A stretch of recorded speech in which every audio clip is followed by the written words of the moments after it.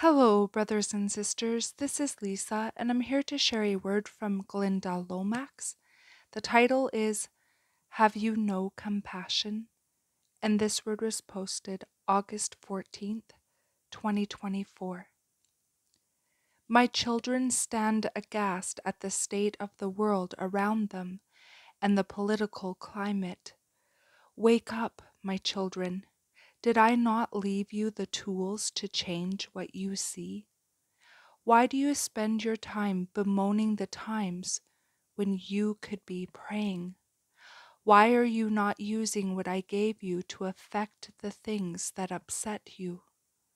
My judgments are coming, it is true, but they do not come for you. They come for the wicked. Have you no compassion for those souls about to be lost forever in these events? After I have had compassion on you, have you no time to affect the plight of those who do not know me?